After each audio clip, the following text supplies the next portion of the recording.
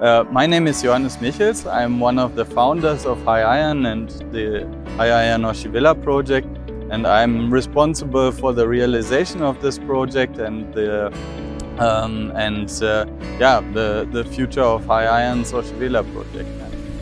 So when we started HyIron, it was our vision and idea to decarbonize heavy industrial processes. So one of these big industrial processes that causes a lot of CO2 emissions is iron making. This causes around about 10% or almost 10% of the global CO2 emissions to produce just this product, the iron and steel that we all need a lot in our daily lives. And here at Oshivela, for the first time, we do this at zero CO2 emissions. So one you can see in my hand, that's been achieved actually abroad, because we have a pilot plant in Germany where we used Namibian iron ores to produce the first green iron in the world. And that was one of the biggest achievements so far, that we showcased the process is working very well and the parameters are economic,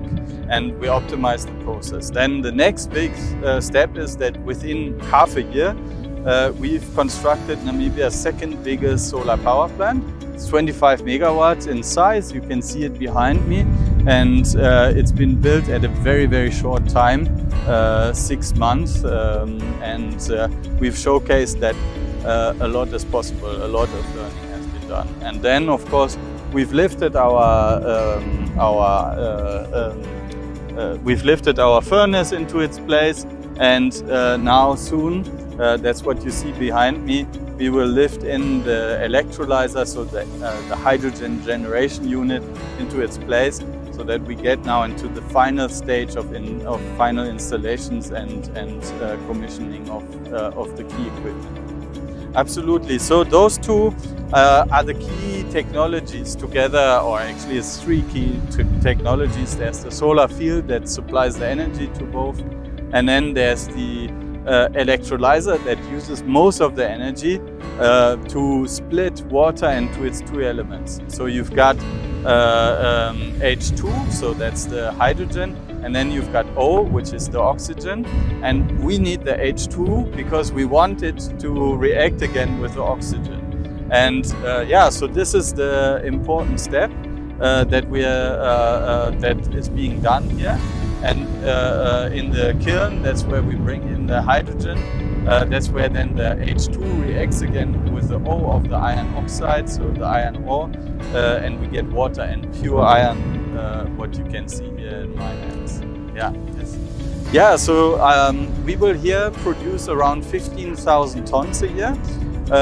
So that's a big number for a start, but a small number for the iron industry. So the world needs 2 billion tons. But still, we will abate around about 27,000 tons of CO2 emissions, which is already almost 1% of all the emissions in Namibia, or half the emissions of the Namibian power industry.